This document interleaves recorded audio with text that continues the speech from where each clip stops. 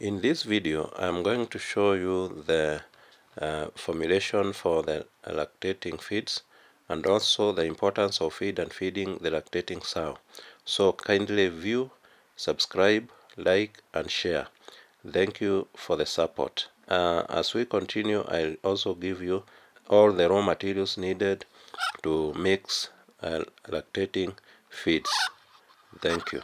This video looks at how maintaining high levels of feed intake during lactating will not only benefit the litter currently on the sow, but subsequent litters as well as improve the sow's overall productivity. Problems may arise, especially in parity 1 or 2 sows, if they do not consume enough feed in lactation to meet their energy requirements for maintenance, growth, and milk production. If this happens, milk production declines and conditioning is lost as fat reserves are mobilized to synthesize milk. This loss of fat and accompanying loss of protein must both affect reproductive performance. The sow's weaning to rebreeding interval will be extended, and farrowing rate and subsequent litter size is also challenged as the number of eggs ovulated decreases. Remember, feeding a lactating sow with right raw materials culminates to the sow quick recovery in body weight after farrowing, and also it produces a lot of milk. The effect of decreased feed intake on the sow's litter is also important. There is a direct correlation of feed intake and piglet performance. As feed intake increases, milk production rises. This pregnant sow has farrowed 10 piglets now. Very nice, very beautiful. We have a Hampshire D-Rock. As you can see, they are 10 in number. They are very beautiful.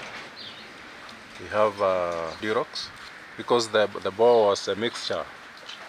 It's a mixture of large white and D-Rock, and as you can see, they are very healthy. Increasing piglet growth rates. A sow that is milking well should also have decreased pre-weaning mortality rates. There are a number of things that can be done to ensure that sows will be consuming sufficient feed to avoid excessive weight loss during lactation. Under normal commercial conditions, it is unlikely that gestation feed levels will influence litter size unless feed intake is restricted, significantly reducing ovulation rate and subsequent embryo survival. Targets for weight gain in gestation should be based on back fat at the time of weaning and her weight at weaning. Sows at all parities should have 18 to 20 mm back fat at the time of farrowing.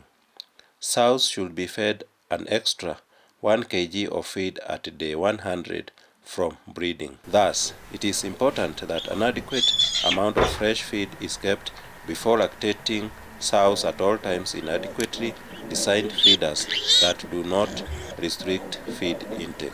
Stockmen should be aggressive in getting sows onto full feed as quickly as possible, especially for the shorter lactation periods now common in our industry. It has also been shown that protein content and quality of lactation diet may influence feed intake.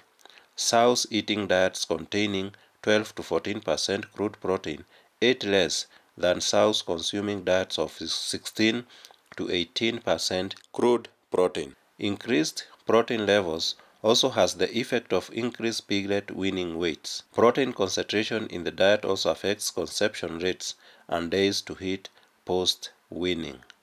Imagine, the type of diet is also shown to have an effect on total feed consumed. It has also been shown that the wet feed is more readily consumed than dry feed. Mounting the nipple drinker over the feeder may stimulate feed intake. Water management during lactation should ensure a flow rate of 2 liters per minute from easily accessible drinkers. It is important to note, however, that wet feed should be removed regularly to ensure a clean supply of feed free from fermentation and or molds. What I am teaching you today is about post farrowing and pre-farrowing of a sow. So ensure that environment will also play a part in feed consumption while sows are in the farrowing rooms. It is important to ensure that a warm microenvironment is available for piglets while the room as a whole is kept at a temperature low enough to ensure proper feed intake for the sow. Higher temperatures for a couple of days pre and post farrowing is required for the sow and piglets at this vulnerable time. After this, the temperature of the room should be dropped to 18.5 to 19.5 degrees Celsius. Proper ventilation rates ensuring an adequate supply of clean fresh air is also required. It has also been shown that increasing the number of daylight hours to 16 hours in comparison to 8 hours in the farrowing room will increase feed intake, improve rebreeding performance, and result in higher weaning weights at 21 days of age. Large differences in sow productivity exist from one management system to another, and this may in fact be due to a large extent on feed and feeding programs over a sow's reproductive lifetime. Now, it is good to note that proper feeding during gestation conditions the sow and enables her to manage feed intake during lactation, resulting in a larger number of high-weight piglets being weaned. Feed intake during lactation, along with proper health care and environment, will also improve reproductive performance in subsequent litters when considering farrowing rate and numbers born alive. I'm now going to show you how you can mix your own feeds for the lactating sow. This is the formulation, which adds up to 1 ton, that is 1,000 kilograms. Let me start with all the ingredients and the raw materials which are needed. You need to have maize germ, rice polish, wheat bran, soya full fat, sunflower, copra, groundnut, limestone, sow premixes, lysine, threonine, methionine, yeast, toxin binder, enzyme, salt, DCP, and lipidol. In this ratio, you have to mix them well. Maize germ, you need 430 kilograms. Rice polish, you need 130 kilograms. Wheat bran, you need 120 kilograms. Soya full fat, you need 70 kilograms. Sow premixes, you need 2.5 kilograms. Lysine, you need 2 kilograms. Threonine, you need 1.3 kilograms. Methionine, you need 0.56, that's like a half kg. Also yeast, you need 2 kgs. Toxin binder, you need 1 kilogram. Enzyme, you need 1 kilogram. DCP, you add 3 kilogram. Lipidol, you add at 1 kg. Salt, 4 kg.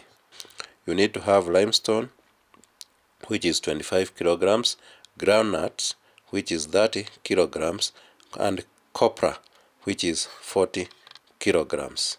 With all this, you are now good to go and mix your lactating pig feed, which will enhance milk production and also the body recovery. Your piglets will be very healthy and will be very heavy, and this will make you wean them at a shorter time. Thank you. Continue subscribing, continue liking my video, continue commenting on this, any question you need. Also, you are free to share the video. Thank you very much for the support.